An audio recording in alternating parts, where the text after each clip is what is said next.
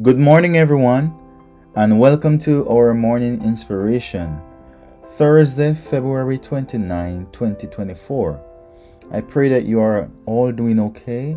I pray that the Lord will continue to be with you and keep you. Now, our reading today comes to us from Exodus chapter 23. We will read verse 1 to 9.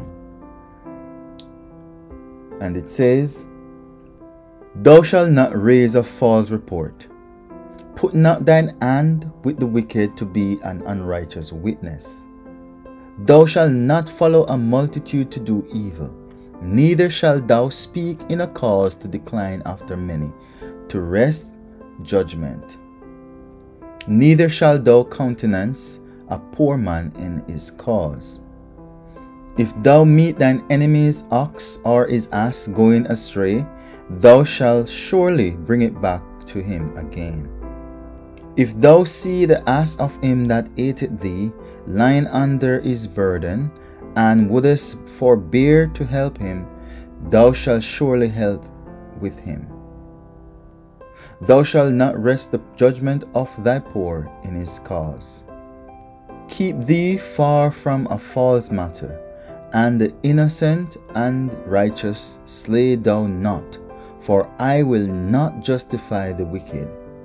And thou shalt take no gift, for the gift blindeth the wise, and perverted the words of the righteous."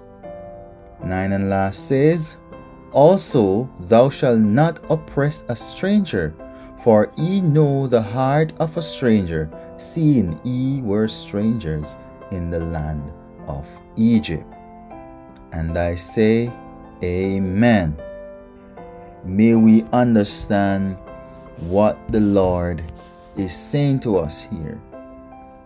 He has said a lot here in this passage through his servant, and we must take heed to his report. As it says that we must not raise a false report. Now, what does it mean to raise a false report?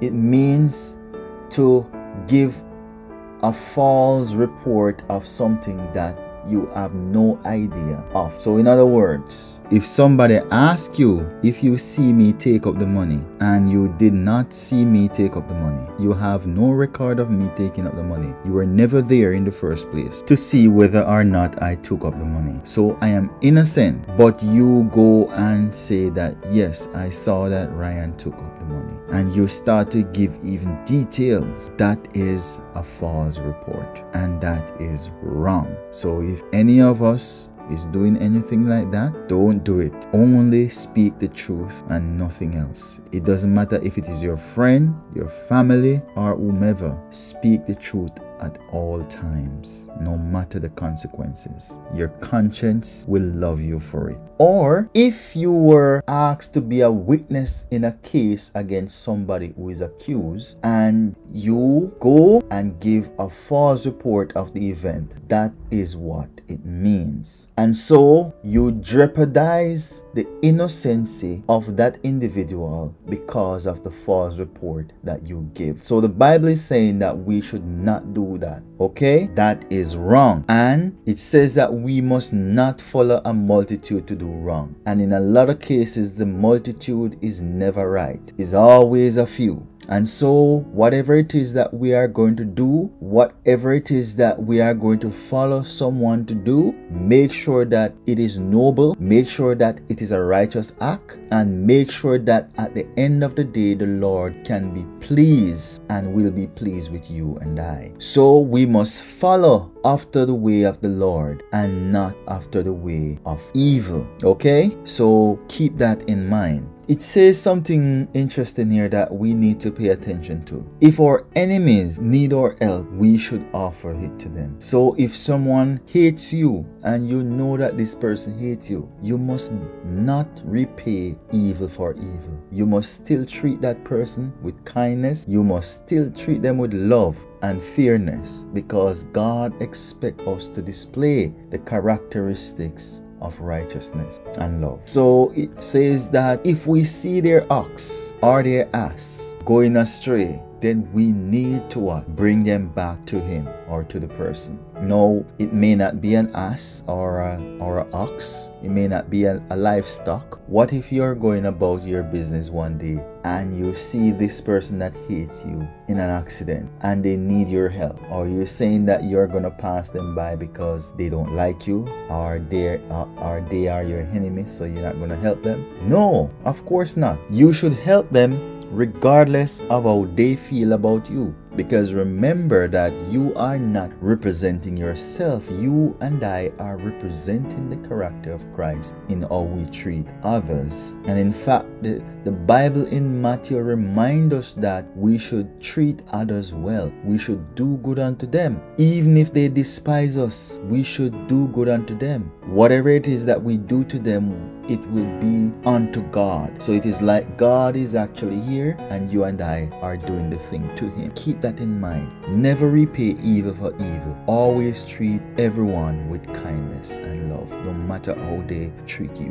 One more thing I would like to state: we should never take gift in order to cover up any deceit. In other words, let me put it another way: we should never take bribe. So if someone did something and they are going to try to pay us off in some way so that they will avoid the penalty of what they did, we should never take it from them. And I know that this is something that we struggle with in our world today, from the highest level to the lowest point. It is one of the highest forms of corruption that exists amongst human beings. And because of that practice, it corrupts the mind and it turns a blind eye to justice and perverts it. So when you should deal fairly, you are not able to properly execute fairness because what? Your mind has been corrupted and swayed by whatever bribery that you accept. And that is an unrighteous act. That is a perverted act. And anyone who is in leadership who practice these things, God is going to hold you accountable, because you are placed in a position of authority to make sure that justice and fairness is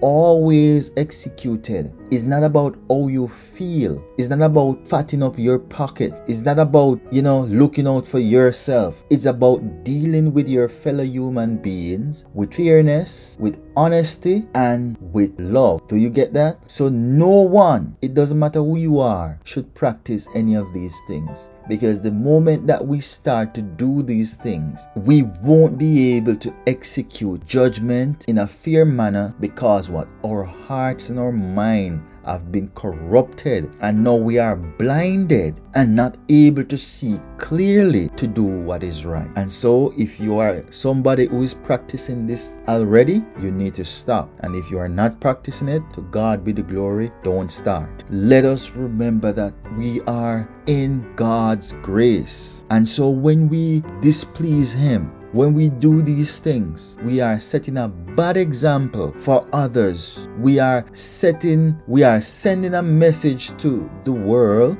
and to everyone that looks up to us that this is what it is supposed to be like, when it's not. Okay? And there's a saying that goes, so a man thinketh, so is he. So if you have a corrupt way of thinking and doing things, if you have a perverted mind, if you have a selfish heart, then these are the things that will emanate from you. These are the things that you will practice. But the good thing about it is that these things, it is not a permanent scar on your life. You can erase them with the grace of God. So it is not set in stone. When it is set in stone is when you constantly refuse to change and listen to the voice of the Holy Spirit and heed to the voice of the Holy Spirit. Then that's when it will be set in stone, because the only person who can help you, you keep rejecting. And that's what they refer to as the unpardonable sin. Because the Holy Spirit cannot help you with something that you're unwilling to confess. Do you get my drift? So I am asking you, especially those who are standing as ambassadors and as Jesus' representative on this earth, please follow what the Lord is asking you and I to do. Don't follow the leading and the examples of the world, because oftentimes they are tainted, and so it's best if you follow the principles of God where you can't go wrong. So may God continue to help you. May God continue to help me, because I am in this too. You are not alone. And so all of us need to make sure that we are living a moral and a pure life, an upstanding life. We need to be good citizens of heaven as well as good citizens of earth. And take the good citizen of earth in context. What I mean by good citizens of earth is you will not break the laws of the land, and as long as your moral compass is not, and your spiritual and as long as it doesn't go against your principle as a Christian, by all means you can follow that. But if it conflicts with your principles and your moral compass, then you know that it can't be good, because nothing good should put you in that compromising position. Okay? But aside from that, make sure that we live a life that others can look to, and look to Jesus, who is able to help and to save them. God bless you, and have a wonderful rest of the day. Amen.